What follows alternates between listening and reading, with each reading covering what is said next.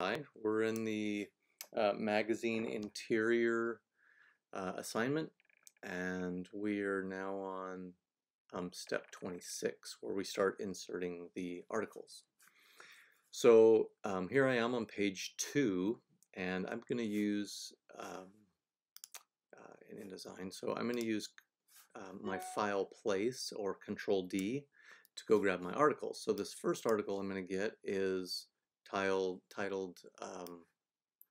Kimonos and Video Games. So yes, you can place pictures, but you can also place Word files or text files.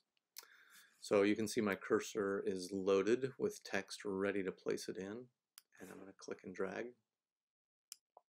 There's my text. What I think I'm going to do is go grab this text here. I'm going to make a new paragraph style. I'm going to call this like body type. Now I may have to edit that later, but that'll help, I think.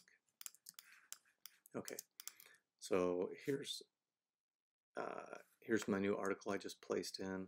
I think it comes over placed in like, yeah, Times New Roman, which obviously is not what I want, but now I've changed it. It's you can see it's a repeating type. You see these lines running through it. That's okay. Now it's that Archer Light, which I just defined earlier using the type, or the paragraph styles. And with that box selected, I'm going to go up to Layout and, to Object, and then go to Text Frame Options. What that will bring up, or Command or Control B, is that'll allow me to change my columns, and I'm going to change it to 3 columns, and move this up a bit. So, oops, didn't mean that. So now it's filling up those 3 columns decently, not wonderfully, but okay. And here's my title and author line. So because I have so much room, I might take that room and move my story down a bit. Now I've copied the title out, and I'm going to make a new text box up here. Place that. So here's my Kimonos and Video Games title, and it should not have a period after it. I'm going to maybe try an ampersand here, and I'm going to take that Susan Braley and just move her over to the right.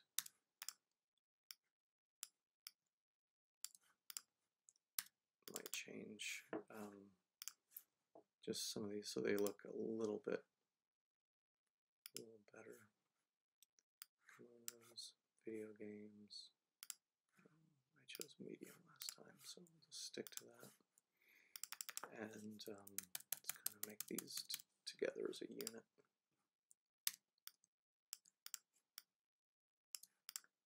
And then we might want to just change the color of this, change our fill to maybe deep red. Okay, maybe that's okay. Not wonderful, it's fine.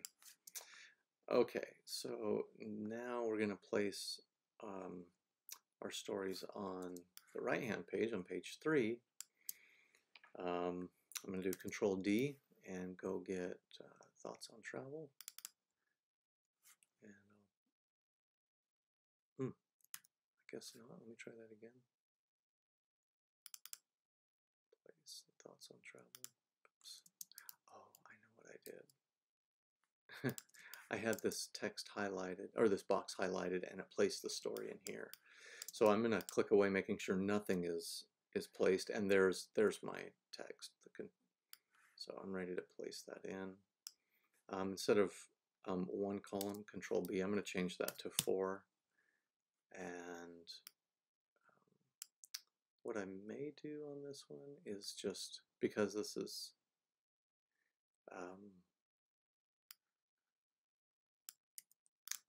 just placeholder type, is just paste some more type in there. And now I'm going to add in a title. Here it is right here. I'm going to cut that out. And we'll just change that to the Archer again. Probably the medium. And reduce that a bit just to make sure it's kind of a sub-article. And then we'll do the same thing. Oh, you know what I should do is change this type to our body type. There we go. And I'm going to choose, right-click and choose Apply Body, and then Clear Overrides. Okay. So now everything is that body type. And I'm going to do the same thing again, make sure everything is deselected, Control D. My next one's top 10, and I'm going to place that in right about here. I'm going to change all of this to my body type, and then with a Control B, we'll make 4 columns out of that. Doesn't look great, but that's the way the instructions say, so I'm fine with that. And then I'm going to duplicate this down, cut that, and paste this in. And then to make the same type, I'm going to use my eyedropper and just grab that style from up here. Now, I might change this to more of a title case, so it looks similar. Okay, then lastly, I think I might just jump to step 34, which is placing text on the back cover.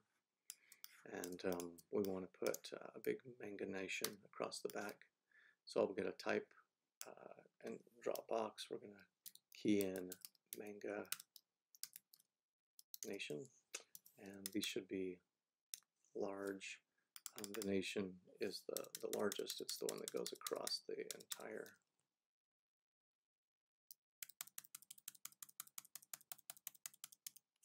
page. Okay, and I'm going to again change this to Archer. I'm going to go bold this time. Okay, I'll rotate this. And I don't care if it goes off the page, I'm fine with that. In fact, that might even be somewhat desirable. The manga, I'm going to do a right justified, and actually let me do a center and then I'll just space it over. I know that's not like technically the best, but I'm just running with it right now. Okay. So, and I'll put a stroke on it of white. And I might move that up a little bit. And then lastly, I'm going to put a 2-column bit of type under his foot here. We'll do type, fill with placeholder text, and I'm going to choose that body style. And then let's grab that, Control B, 2-column, and I might fill the rest of that with placeholder text. Great. Period that. And then lastly, I'm going to put a pull quote in here. And my pull quote is going to be Japanese culture is full of old and new. So I'm going to draw my text box.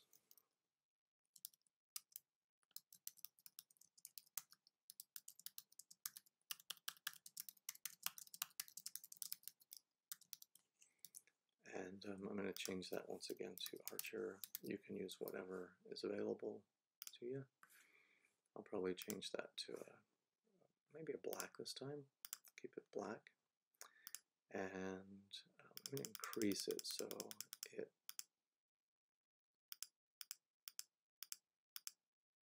yeah, that looks great. I'm going to put that in the middle of my type, and then I'm going to use a text wrap. So I have this selected. I'm going to go up to Window and then to Type and Tools, and oh no, I'm sorry, Window and then to Text Wrap. Here's my text wrap palette, and I'm going to choose this one right here, wrap around the bounding box. So then, and then I can adjust this bounding box to whatever I want. In fact, if I have this box selected, I'm going to choose B, and then I'm going to center the type. Instead of top align, I might just do center. So what that does, that equally spaces out the top and bottom. And text wrap, we're done with you. And there we go. I think we're done here. The last little bit is I'm going to export this as a PDF. And to do that, I'm going to go choose File, Export, and let's see, I'm just going to place, I'll place this in the correct folder, and I'm going to change it from a JPEG to a PDF print, and we'll call this magazine interior. I'm going to click Save, and I'm going to make sure all is selected in my under my pages, and I'm going to make sure spreads is selected so pages 2 and 3 stay together, and then I'll choose export. And notice I do get a warning that says, hey, there's overset text on pages 2 and 3. Let me show you what that is. So what that is this little box right here. It means if we were doing a real article that had actual text in it instead of repeated text, that would be a big issue, because it would mean part of your article is not showing up. For us, I'm just going to extend it because I have room to. Now notice, because I've given it room, that overflow box is gone now. So I can do that export again, and here I am in the right folder.